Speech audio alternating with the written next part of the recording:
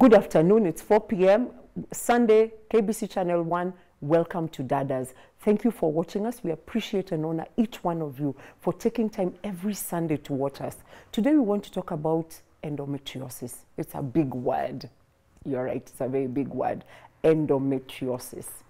And I want to begin to unpack it with Veronicah Gacheri. Veronica, may I call you Cheri? Yes, because that's what everybody calls you. Yes. You're aware that Cheri is a French word meaning something like lovely or my love? Yes. Okay, cool. I just wanted to point that out. And you are indeed very lovely. You are the assistant manager for Endometriosis Foundation. Yes. But I think you yourself have been through endometriosis, so you identify with the struggle. Every woman, well, this is me, dreads her menses. I don't know. I think so. When did yours kind of start? My period started when I was 12 years old. I was in class 8. But before that, I had already started having stomach issues. And the doctor did a scan. And they told me that you're about to start your period. So probably that's why your stomach is acting up. So for me, my pain started almost immediately after I got my first period. And when I went on to high school, it became worse and worse up until when I was in Form 4, that it got too much because I could not go to class when I was on my period. I had to sleep in the dormitory for the first 2 days because I have a running stomach that is not stopping. I am in pain, so sitting in class still is not possible. So concentrating even whatever the teacher is teaching, I was just like in space. So when I went to a doctor, they prescribed Femiplan. Femiplan is not a contraceptive? It is a contraceptive, but how it works for endometriosis patients is it regulates the hormones. Okay. So you get some relief from it. But I was quite young. I was around 16. I started school early. So I was 16 in Form 4. And when I went with the medication to school, the matron took it. She was like, why is a 16-year-old coming with contraceptives to school? We have to wait for your mother to come and explain what is going on, because we don't know if we are dealing with a case of someone who is trying to stop pregnancy or what is going on. So I had to wait. I'm in pain, and I had to wait until Parents' Day. And my mom came, and then they were called, and she explained that this girl has painful periods, and the doctor suggested that this Femiplan will help. That is when the matron handed me my medication, and I was able to start on them. And then after high school, I sort of just went on with the pain. Whenever I'm in pain, I could miss classes in campus, and then I go back and I get notes from my friends. But then it got to a point where now I got employed and I started asking for days off. Every time I'm just calling in sick. So when I went, first I was not even diagnosed with endometriosis. I was told I have polycystic ovarian syndrome. They explained to me like my ovaries are filled with water. And they told me it's hormonal. So the doctor was like, we need to check other things, diabetes and all this, so that we know you're okay. So they did a random test and they found my sugar levels were fine. And then they told me, now they started the pressure, you need to start having children. And my cue, I was 23 years old, no boyfriend, no plans of starting a family. So the pressure was on. It got to a point I decided, no, let me change my gynecologist, because this guy is focusing on me starting a family and not getting me relief. So I found a doctor. You did explain that this happens when you're having your periods? Yes. I told him that I have a running stomach. I could even sit up the toilet for over 5 hours, seated, just passing. My running stomach is just not settling. And then I started developing other symptoms. I started vomiting. I could have sweat. I could break out into sweat when I'm on my period. Walking became an issue. Sometimes I could even soil myself because the blood is too much. So I went to another doctor and I explained my symptoms, and he looked at me and I said, I think you have endometriosis. What we'll do is schedule a laparoscopic surgery. We go inside and we see what's going on. So they did that. They scheduled a surgery, they went in and they found endometriosis. So this leads me to my next point. What is endometriosis? Endometriosis is a painful condition whereby the tissue that lines your uterus grows outside it. So it can grow in your ovaries, it can grow in your fallopian tubes, it can grow literally anywhere in your body, but the main areas it is found in the woman is the reproductive system. But there are some rare cases where it has been found in other organs like the lungs and the intestines and the stomach walls. Oh my God. Yes. Okay. So this is a real condition. Yes. Could it be also that we were all taught that our periods were meant to be painful, and therefore when the minute you say you're having a painful period, everybody looks at you like you're just trying to be special? That actually is the stigmatization we face, and that is why the Endometriosis Foundation of Kenya, we want to end that stigmatization. Because when you tell someone period pain is normal, and this person cannot take a simple painkiller and get relief, this person has to go to a doctor sometimes and get intravenous assistance. Yeah. Yes, you get medication that can relieve the pain. So that is not normal. Normal pain, I'll take my Brufen and I'm good to go. But for endometriosis, it doesn't work like that. And you also have to look at other aspects of your life, your lifestyle, your diet. You have to watch what you eat. You have to watch your stress levels. And it's sad that people tell women that period pain is normal. It's not normal. It needs to end, because we had a case recently of a girl who took her own life. Yes. We saw it on social media and the media at large. And it is because women have been made to believe that pain is something you endure. Pain is, and when you endure it, you prove that you're a woman. You're a woman. Yes. You're a strong woman. Exactly. If you can endure pain. Yes. I've also had that in my small research with endometriosis, I learned that sometimes it's long. The time that the periods take are much longer than the normal, but also that they can be erratic. They can kind of show up when they are not supposed to show up. Were any of that your experience? Yes, I used to get periods I used to get twice a month. Every 2 weeks I'm on my period, which made me anemic. I could faint in town sometimes because when I went for my blood and they saw it's at 9 and they were like, this is low. So they put me on some drugs to rebuild my iron and to just give me the sense of normalcy. So it's erratic because I guess it's hormonal, and if your hormones are not stabilized, then you won't receive your periods like a normal person. Okay. Yeah. Okay. So how rampant is this endometriosis?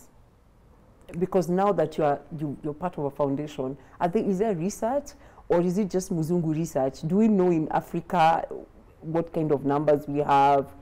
Or is it, because let me explain the thing about this. These are some of the things that people say, those are niche diseases. They are just for people who have food, shelter, clothing. Other women, Mama Mboga does not need to know about endometriosis. She'll just soldier on. Yeah, she'll soldier on. So how rampant is this a real disease? It is a real disease. The statistics show that it's 1 in 10 women. So if you know 10 women, one in 10 women have it. And it's because, like you've said, we've been made to think this is normal. So not many will go to hospital up until the point where now they're not able to function, and they're not able, maybe when they get married, they find difficulty in conceiving. And so that is when women will now start going to hospital. But with the awareness that we're doing, we are seeing many people coming to us. They send us messages and tell us, I have been having this and I need to see a doctor and I need to know what is going on. And it's good because now people are getting to know that, one, you should not just be in pain constantly, because for me, I knew this is the norm. And whenever I was on my periods, I would lock myself in the bedroom, wait for my 4 days or 5 days to pass, and then I resurface, and people were like, where have you been all this time? If you had periods two times a month, that meant half your month was gone. Yes, and you constantly look at your calendar. You constantly, if today is the 3rd, you count 14 days, you know by the 17th, I need to be out of town and just within the comfort of my house. And you don't live like a normal human being, because you could even be invited to an event, you have to cancel. If you have exams, you have to think ahead. You have to go and see your lecturer and tell them, I may not be able to make it. But what about when you get a job, like a job? What happens? Now that is the issue, because for me, in my case in 2015, I lost my job because I was so sick. I think I took a long time at home, like a month, recuperating. And when I came back, I felt a bit better because I was on the hormonal treatment.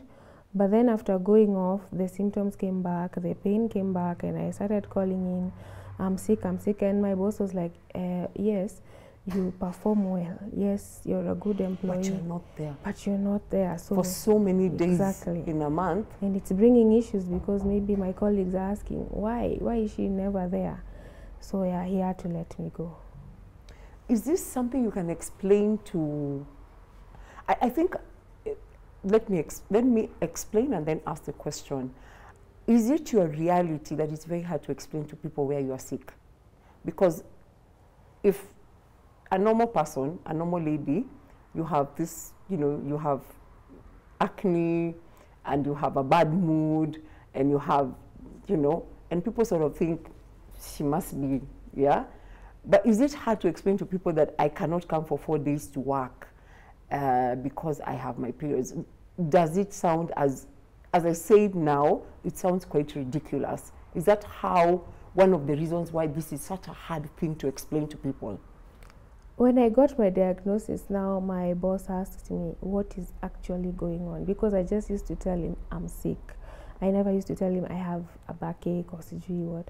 So when I finally got the diagnosis and I told him, yes, I have this condition called endometriosis, and he was like, endo what?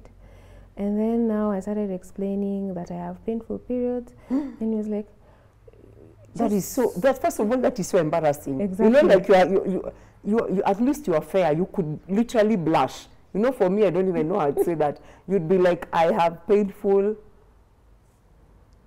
days. Yes, I think for me it had gotten to a point like I was in a lot of anguish because I loved my job, but I could not be there because when you wake up, first of all, you haven't slept the whole night.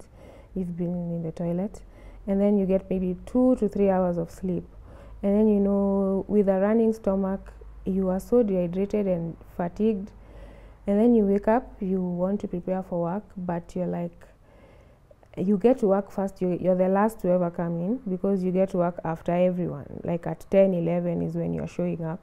And when you're there, you're not performing at 100% because you're just constantly thinking, have I soiled myself? When will my stomach start again acting up? And then I'm stuck in the toilet, and then it's public toilets. So when I told my boss that I had reached the end of the rope, like, you need to know what is going on, let me just come up. And the sad part is he told me, that when you just swallow Panadol and you're fine. And I look at him like, Panadol. You have no idea. Panadol cannot help me in any way. That will just be like taking a sip of water. But then I was like, let me not struggle too much because I'm the one who knows what I'm feeling. So I asked him for leeway. And he was gracious. I have to admit my employer at the time was gracious. But I guess with office politics and you have to answer the reports and everything, it had to get to a point where now he was like, we have to let you go. Okay. Is there relief? Is there treatment, first of all, for this thing? The gold standard for treatment for endometriosis is excision surgery, whereby they go inside and they remove the growths wherever they are from the root. As of now, I think it's starting to be introduced in Kenya. I'm not sure whether it's fully here, but last I checked, it was not available in the country locally. You have to go abroad to places like Romania, the US, the UK to get the gold standard treatment. So what happens here is you're given hormonal replacement, various drugs you're given to help with the condition. They give you a period. For my case was you take for 3 months, and then you get your period for the 4th month, and then you start on it again. So that at least for those 3 months you're not just in pain full time. Okay, so they stop your period. Yes. And then you have it for a month, and then they stop it again. Yes. If you get into a marriage, how does that even pan out? What I did for my case, when I was diagnosed, I told my boyfriend, who was seeing at the time, and I told him of the possibilities, because endometriosis does come with its possibilities. Number one, there's painful sex. You feel pain during intercourse. Number two, there's an off chance you might be infertile. You're delivering these facts, these big facts with such cold cruelty. I'm even afraid. You've just delivered a very big fact. Painful sex. You just delivered it like that. So you told him, sit here, Mr. So-and-so. Yes. There will be painful sex. Face jaw drops. First of all, I told him, why don't you Google? Google, read, and then we talk. Because I was like, I don't even know where to start. This is someone who has proposed. He wants to marry you. So you were engaged to be married? Exactly. And then I'm diagnosed with this condition. And then I'm like, I went on Google, and the doctor had explained everything. And so I told him, Google, and if you have questions, we talk. So he came back and he was like, so yeah, I've seen it and I'm comfortable. I know the repercussions, should there be any, of painful sex. I've understood the repercussions of that. You might not be able to conceive. But then again, it's not 100% that you won't conceive. This is something that a doctor evaluates. An endometriosis specialist evaluates with you when you are ready to have kids. They will tell you which methods are best. What can you do if it's IVF? If you have to do IVF, you do it and you conceive. You are talking about, do you know how expensive those procedures are? Yes, I do. Okay. Yes. You are dropping these things like, with cold. IVF is not something you just drop like that. It's not a joke. It's not a joke, but I guess you resign yourself to where you are at life. And you have to look at the broader picture. You can't just look at the small picture like, no, I can't conceive, and you're there pitying yourself. No, you have to look, I have options. I can do IVF, I can adopt kids, I can, yes, there are options. Wow. So did this brave man marry you? Yes, we got married in 2017. Okay. And we're still together. Okay. So you have not yet gotten to considering children, or are you considering children now? I think we are about to start considering children, okay. Yes. So while other couples will say, we want to have a child, you have various options which are not, for lack of a better word, are not the normal. Yes. Okay. They're not the conventional. They're not the conventional, way. How do you feel about this? And I know you have this wonderful game face, but how do you really feel about this? When I was diagnosed, first of all, it was like I knew something was wrong, because I've always had these crazy periods, and when the doctor told me this is it, I was like, finally. So it's a bittersweet moment, because everyone has been telling you it's in your head and you can ignore it, but this is actually something that is a condition. And I've not been faking my symptoms. So it's a bittersweet moment in that you finally know what is going on. But then there are these negative aspects to it. Yes. Okay. Yeah. So it's sort of bittersweet. Okay. When you meet women who come to the foundation, what are the first steps that you would tell them? If they write to you and they say, I really am thinking I have it, what do you normally tell them to do? We start by knowing your symptoms. We start by asking you, what are you going through? And then from there, we refer you to the specialists we know, the ones we know that will listen. Because getting a doctor who listens to you is crucial. Not just someone who will throw in your face at 23, you get pregnant, and why are you waiting? And he was really persistent. So we don't want the repeat of the same. So we'll send you to specialists who, first of all, understand the condition very well. Secondly, they listen to you and they take their time, and they don't rush into surgery, because also surgery has its downside. Ever being poked inside there is not always a good thing. So doctors will look at you and evaluate you from their experience and knowledge, and will give you the hope and pain relief you need. You're just talking about this like as if they declare your death sentence, but in a nice way. They kind of tell you, oh, I'm so sorry, Sherry, your life has come to an end, but they know how to package it properly. Endometriosis is not a death sentence. It's like being told you have a chronic condition, and you now have to take medication to manage it. You'll now have to know what works for you, because like I said, you watch your diet. There's some people, when they eat bread, it flares up and you're in amounts of pain that you can't even understand. You watch junk food, burgers, fries, all those things, they really affect us at the end of the day. They affect your hormones, the production of your hormones, yes. isn't it? Okay. So you just basically adopt a new way of thinking, and it's not that you walk around saying, oh, I have endometriosis, no. You just, you have to go through counseling, and with your doctor, the help of your gynecologist, he or she will be able to bring you to a place where you're now on medication, you can function. If need be, you can get a letter from him or her to explain your condition to your employers, so that if you need to miss work, they know why you need to miss work. Sherry, you told me about that what you're trying to do at your foundation is do a lot of advocacy now, especially because of to get people to understand what we're dealing with, and therefore to not be punitive, for example, at the workplace. I think people losing their jobs is a big deal. Having a job in Kenya is a matter of life and death. Yes. So when you lose your job, it's a big deal. What can you do to save women from losing their jobs? Because that's really a very big one. What we want to do is lobby government, and because it is only them who can help us to come up with work policies that ensure women don't lose their jobs because of this sick condition. Because endometriosis patients and warriors, they want to thrive in the workplace. It's just that they are not able to at that time. And it is not their fault, so they should not be reprimanded for it. So through lobbying the government and meeting with them, we hope to come up with something that will give women protection. Like we have leave days, you get your 30 days in a year.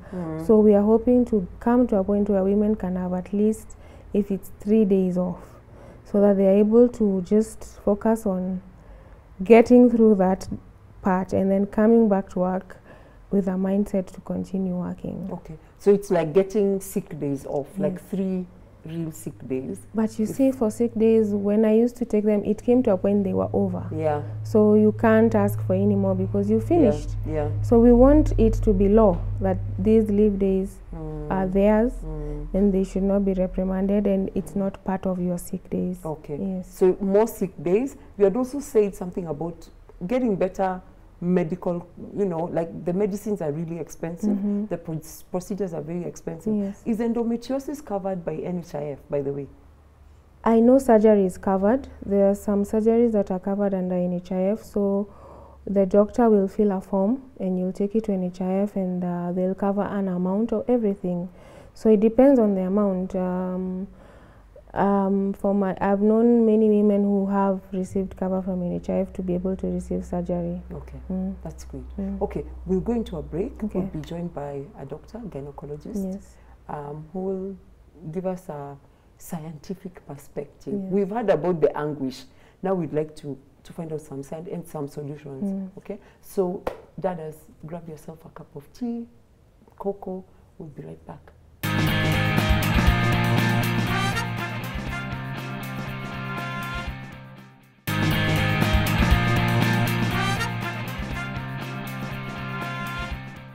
We are back. We're talking about endometriosis. As I said, it's a big word, which I'm beginning to learn is not a very nice word if it's ever diagnosed, but it's quite a big word.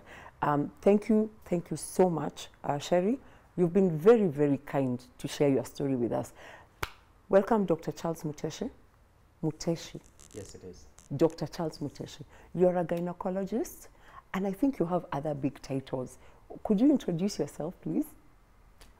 It's just my small head doesn't fit many cups on it. So, but I'm a gynecologist and endometriosis and fertility specialist. Oh, cool. Okay. Now, we were told what Gacheri told us what endometriosis is. I wanted to ask you, what are the symptoms, some of the clinical symptoms, or some of the indicators for ladies who are somewhere at home who can say, that sounds like me? What are some of them? So, I think as she has explained already, endometriosis basically means the lining of the womb, cells similar to those would be found outside that lining. And these cells will behave exactly in a similar manner to what happens to the womb lining cells as it goes through cyclic changes in the month. I think we know the function of the womb is to carry a baby, but women are privileged that they can control that, and they are not pregnant all the time. So when you're not pregnant, the womb lining goes through phases of building up and breaking down. Mm-hmm. Now, some women will have completely normal cycles, and this happens every month, whereas some other women would find that there is a change in the pattern of their cyclic behavior of the womb lining. Either you have irregular periods, very heavy flow, and sometimes very painful periods. Now, where there is pain, we may find that it is due to these cells which are lodged outside the womb lining. So they go through the same pattern of behavior as what would happen in the womb lining, and the cells kind of build up, and then they go that phase of breaking down, but they don't bleed because they're outside the womb lining. So that inflammation that results from that breakdown can cause pain. Okay. So pain is a predominant symptom of endometriosis, and it can be predictable in the sense that a woman with regular periods could tell when their pain is imminent and when it's likely to happen, because they can predict the onset of their period. Okay. And sometimes over time, this pain goes on to change its character. So whereas we say it's cyclic, meaning that it comes with the periods, it may also happen in mid-cycle. It could also be continuous. So it just continues on the whole month? Some women will have continuous pain. Wow. That is unrelenting and only made worse when their periods appear. We also find, depending on where the endometriosis cells are sat, they could be on bowel, so you might have pain when you open bowels. There could be endometriosis on your bladder, so there might be pain when you go to the toilet. And there could be endometriosis also in the tissues between the vagina and the rectum, and this can account for pain during activities like sexual intercourse or even just simple use of a tampon. Now, endometriosis is not restricted to pelvis alone. Very, very few cases are described in distant organs like the lungs.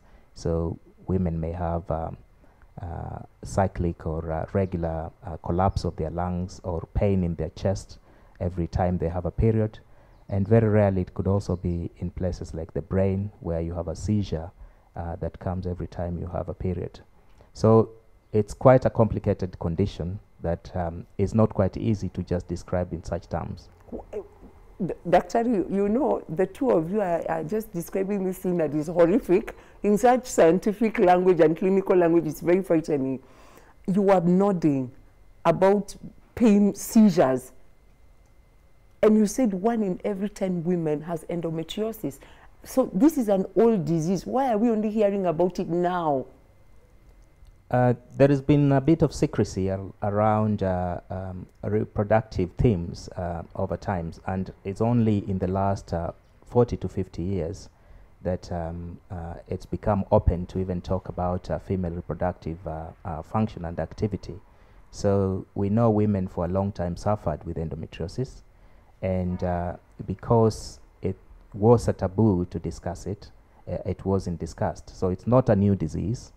But we have had brave soldiers who have come out to break that silence, and doctors taking time to understand it more.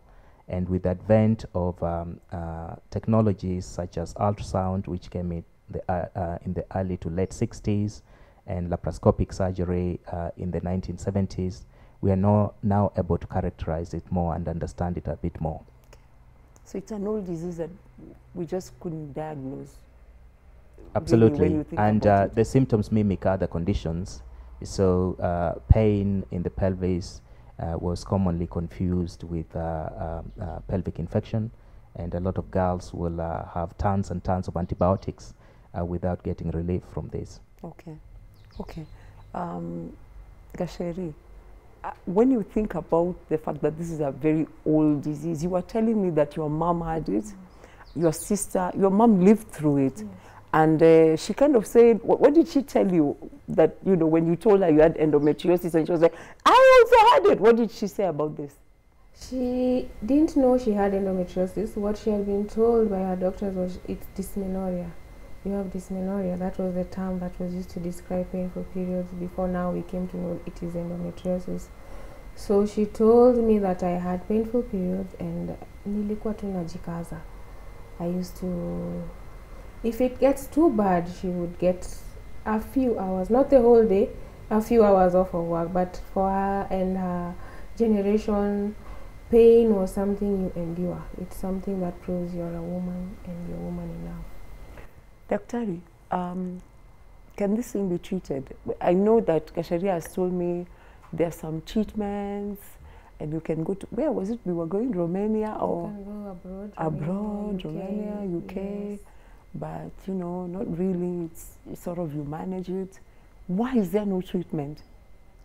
The management of endometriosis is very personalized, and it also depends on the symptoms that it presents. Now, incidentally, we know women would have endometriosis, and some of them do not have symptoms at all. So you might discover when you're doing a procedure such as sterilization or tubal ligation, and you find presence of endometriosis. So it's completely asymptomatic in some women. Where there are symptoms, and it depends on which symptoms and at what age these symptoms manifest, then the approach will depend on what bothers the girl the most. A very honest discussion with the doctor of what is feasible and what may not be feasible, and running through the treatment options, understanding how they work. Not all women with endometriosis will respond exactly the same to similar medication. So it's not one size fits all. Absolutely. It's a very personalized disease. Indeed. Wow, okay. So it's almost boutique treatment. This one, her own treatment. This other person, her own treatment. Isn't that very expensive? You could say bespoke, but yeah, bespoke. in other words, understanding that these are cells which are very similar to the womb lining cells, and they don't go away easily. So some of the manifestations, for example, pain that comes cyclically, can either be managed with the understanding that if you took hormone suppression, for example, and that can come with the other advantage that it can be used in sexually active girls and women for contraception. So that can be taken for a long period of time. Now the challenge comes in when you have to change your life goals. For example, you are considering getting a baby, and then you have to come off these pills. The pain might come back. So you have to then kind of look at your other options and consider treatments such as surgery. Now, not all girls or women will also respond to the hormones, and there are also different types of hormone preparations which come with various side effects. So you kind of try and say, I think I would try this, and if it doesn't agree with me, I could try that, and if that still doesn't agree with me, then we would want to consider a surgical option. Now, it's very important and key before surgery is considered to try and establish whether you could make a diagnosis of the extent of the disease before going to theatre, because it is good to make a diagnosis laparoscopically, but it's best that if you're suspecting endometriosis, then a laparoscopic diagnosis is accompanied by definitive treatment in the same setting. Now, there will be cases where you may find that you run into a diagnosis of very severe endometriosis, because again, it's graded into various stages, and that poses complexity to the operating surgeon. So if you're not capable of managing the severe forms, then there is nothing wrong with saying, we found this stage of endometriosis, but I'm limited by my ability to remove the lesions, and I will refer you appropriately to the right surgeon. Okay. Normally, when it comes to having children, you know how we want to be mothers? We really do want to be mothers. How bad is it if you are diagnosed with endometriosis? What are your chances of ever being a mom? Overall, we think that there might be a slight reduction in the chance to conceive per fertile month. In the long run, perhaps that evens out, and the advice we would give to anybody trying for pregnancy is you don't have to panic. Try first and see. If you didn't succeed, then we can look at options, because we also know couples who are struggling but they don't have a definite diagnosis of subfertility. So having a label of endometriosis should not automatically mean that you are going to be subfertile. But of course, this has to be qualified, because we know very severe forms of endometriosis that cause scarring of the pelvis and damaging tubes. It means in those cases, your chance of conceiving naturally diminishes. There is surgery that we can try and excise the lesions, free up the ovaries and the tubes, and maybe give you a few months to try. And if it didn't work, then we are also there to help with other technologies around conception. Gacheri, you know the doctor is too nice to say, how much do all these things cost? They sound expensive. My laparoscopy surgery was around 350,000. And there are some which go even higher. I've heard of cases where they reached 900,000. But like I said, NHIF does cover a portion. Like the doctor will fill a form and they'll cover, depending on how they see fit to give you, to allocate you money. Okay. Isn't it true that many women will never really seek redress just because they can't possibly afford even to see a gynecologist? Access to care is a reality, and I think it boils down again to a functional health system, because if you have to see your GP who could refer you to appropriate specialist, but in the first instance you do not have that access, then it's quite limiting. We know there are studies that have been published in this country. Most people would get that access to care by paying out of pocket. I'm aware that less than 10% of Kenyans have insurance of any nature, including NHIF. So it is, it's not a good diagnosis, this endometriosis, isn't it? Not as miserable as the word sounds. It's a mouthful, and you shouldn't really think that it's only the surgery that would be the only option, but we know that it does have great benefits when it comes to things like quality of life. And even in the best circumstances, depending on the extent of disease and also the underlying mechanisms, so things like pain, you may find surgery relieves symptoms in 60 to 80%. And in those who do not find relief in surgical excision, then you have to look at other options. And the reality of a successful surgery also has to depend on the extent. So if endometriosis is going to the extent of attaching itself on your nerves, on the bowel, on the ureter, then there must be a very clear balance going ahead with an operation, knowing that if I'm going to remove a disease like endometriosis on your nerve and cut your nerve, that could mean you're paralyzed.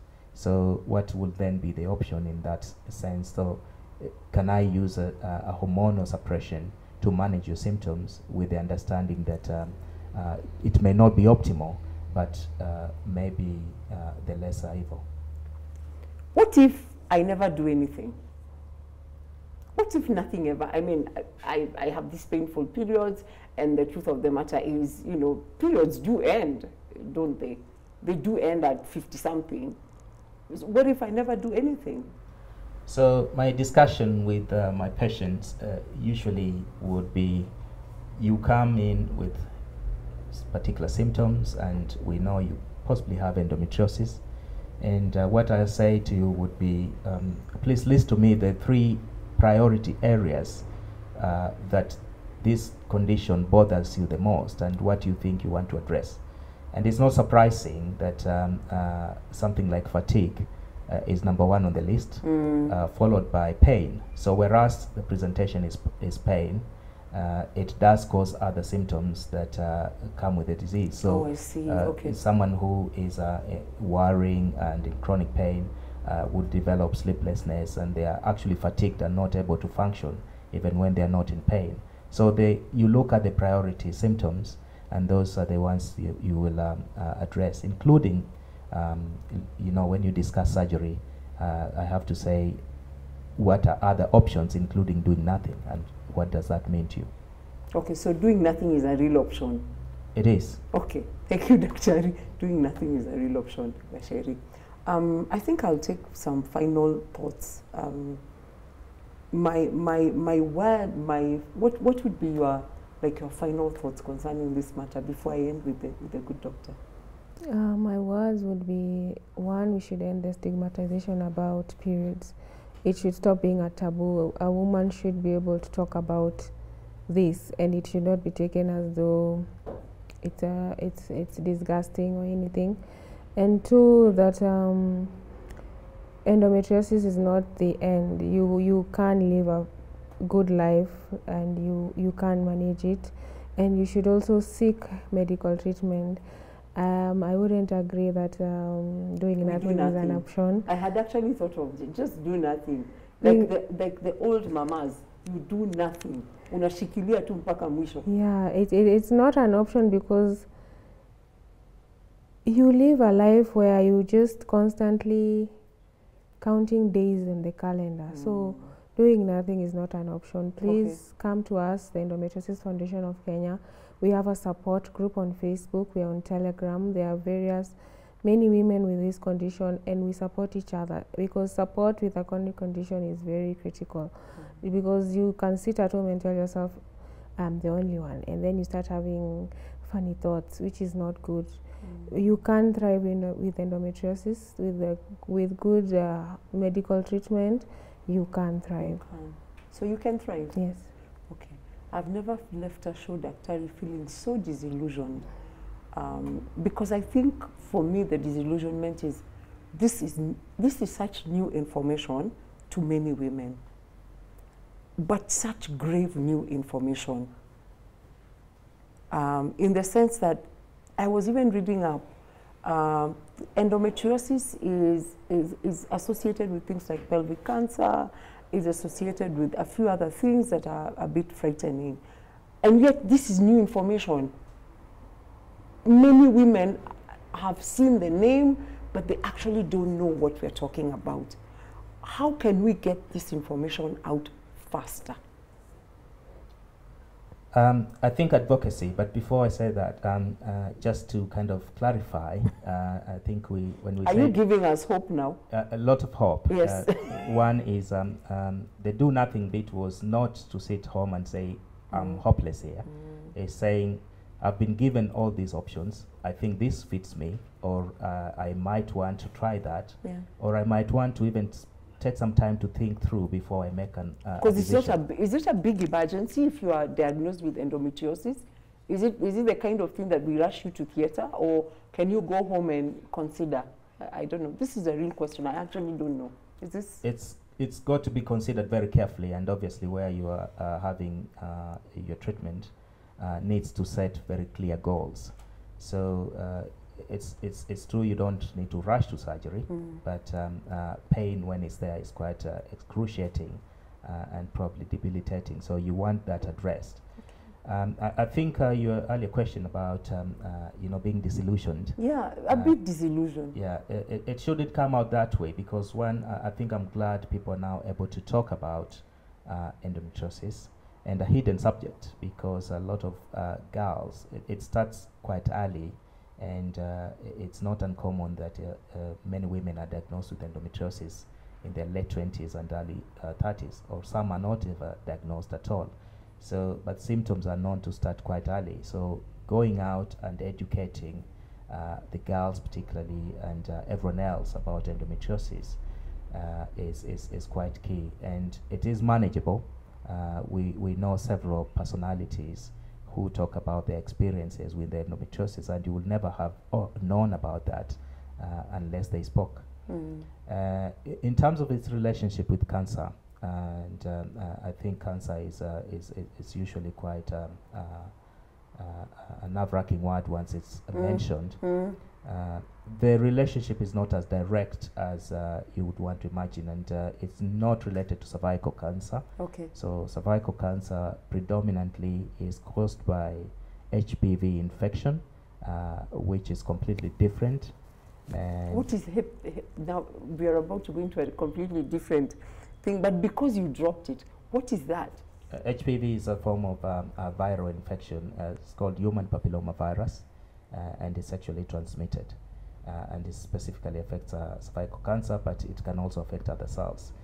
Endometriosis, on the other hand, especially in women who have had what we call ovarian endometrioma, which is a cyst on the ovary, it may coexist or may predispose to a very rare form of cancer of the ovary, which if you know you've got endometriosis, then especially in women in their late 40s when they've got cysts on the ovary, we have to be very, very careful looking at them and considering perhaps removing them, because that association is there.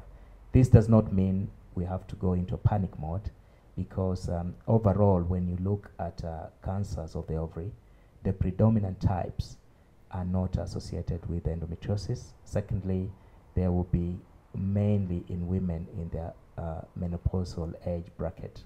So when we see a cyst in a younger girl, then we may want to say, it is not causing symptoms, but because we think it is endometriosis, perhaps you may want to consider having that cyst removed because of that risk.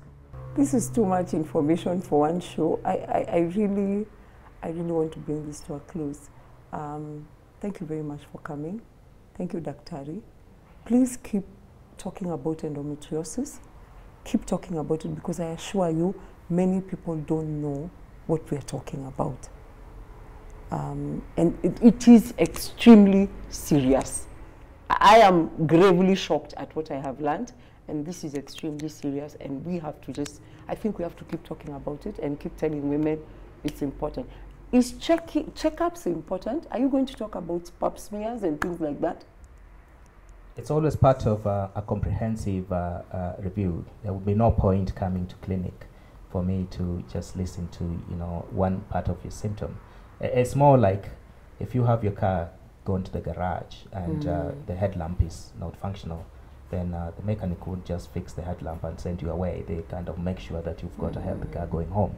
So we would usually want to go through a comprehensive health history, and if there's anything else we pick out, then we would want to advise you accordingly. Okay. Thank you very much. Thank you, Dadas. It was a big word. I did say it was a very big word, endometriosis, and you've heard all about it, or just a little about it. But I think, again, for me, it's so important for us to do our checkups. Go and get your pap smear every year. Visit your gynecologist. And if you have painful clinical symptoms of endometriosis, see a gynecologist. It may be a little bit expensive, but it is so important for you to get these things done. Have a good week and be safe. and just take care of yourselves. Baraka.